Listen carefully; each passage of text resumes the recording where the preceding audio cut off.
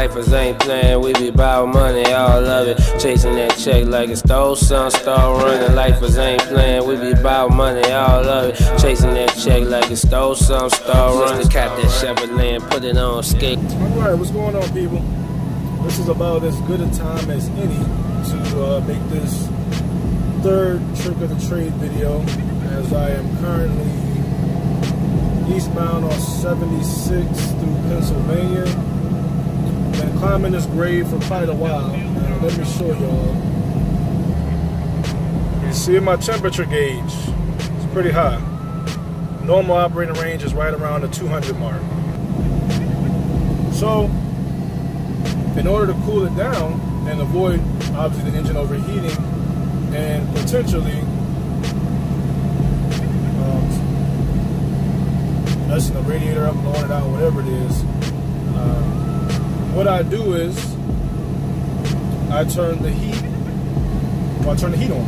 I turn it all the way as far to the red as it will go, and I have it on full blast out the vents, which allows the heat that's trapped in the engine compartment to escape, thus lowering the internal temperature of the engine. Now, where I got that from was from my freshman year of high school. I took auto tech, and my teacher, he asked the class, if your car is overheating, you know, what can you do to cool the engine down so that you can make it to either a safe place to pull over, or potentially to a service center, to an auto shop. And of course, us being ninth graders, no driving experience, most of us very little to none at all mechanical experience, and throwing out every answer but the right answer. The most common answer was actually turn the AC on. Everybody else, now turn the AC on, and that's actually the worst thing you can do. The AC will cool you down, but it actually is adding more work onto the engine. So he said, you turn your heat on, and you have it coming on full blast on all your vents, and the engine will cool down enough for you to keep driving. So when I was out here in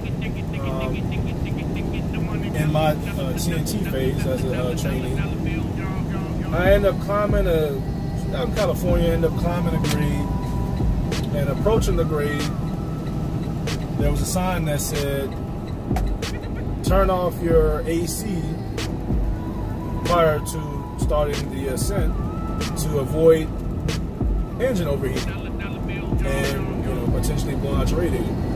So I followed the advice. I had never seen anything like that before, and about halfway up the grade, I started seeing trucks pulled over on the side of the road with their engines, with their hoods open. So clearly their engines had overheated. Saw a couple of trucks where they had actually moved their radiator out, and they were leaking antifreeze all over the side of the road. And at that point, that's when I noticed that my temperature was getting kind of high. So first thing that came to my mind was what my auto tech teacher told me. I did it, it worked, and I've been doing it ever since. So there you go. That's trick of the trade number 3. If I can think of any more, I'll definitely make a video about it and share that with you all. But something that you can do to avoid your engine overheating when you're climbing grades. Just turn the heat on, put the windows down, and of course continue to monitor the temperature gauge. But that usually works for me. I haven't had an issue the entire time I've been out here. So yeah, there you go. So take that piece of information, internalize it, utilize it, and I'll be hollering at y'all on the next one. As always, until next time, y'all.